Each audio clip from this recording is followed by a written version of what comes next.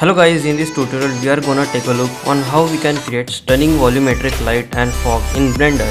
So let's get started. So here in this scene I have this wall and I have created this groove from which the light will pass, and this ground and a monkey and a sphere and nothing special. So I have this one area light above for some lighting here. Okay, so I will add in a light in this groove. So let's go here and press shift right click and add in a light and add in an area light. Okay, so let's rotate it. So press R, X and 90 and let's press R, Z and 180. Okay, right. So let's move it here and let's scale it down on the x-axis and scale up on the z-axis. Okay, so let's go to camera view and let's go to render view.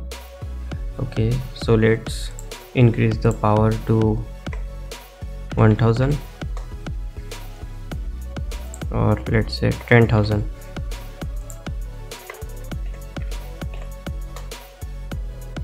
Okay, so 10,000 is fine.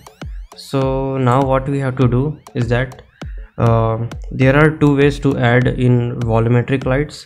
The first one is that you can add in a volume scatter node to the world, and the another way is that you can add in a volume scatter node to an object. So let's add in a cube first. So let's go to add mesh and add in a cube, turn on overlays and scale it all the way up till it covers the camera. And let's go to material properties, add in a new material and go to volume and add in a volume scatter node.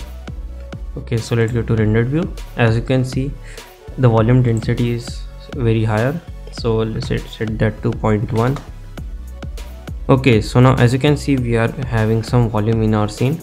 So let's decrease the volume to let's say 0.05.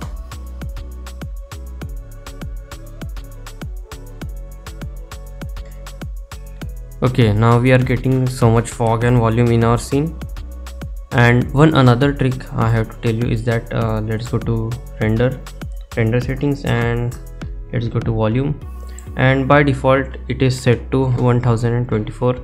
And if you render at this max steps, you will find that it will take so much time in rendering, I think 1 or 2 hours. So while rendering you will have to set this to a lower number like 100 or 500 as you wish. Okay, so let's take a look at this anisotropy setting. If you decrease its value, it will give a darker result. I guess the volume will be gathered at the darkest part of the scene, and if you increase its value all the way up, the volume will collect at the brightest part of the scene.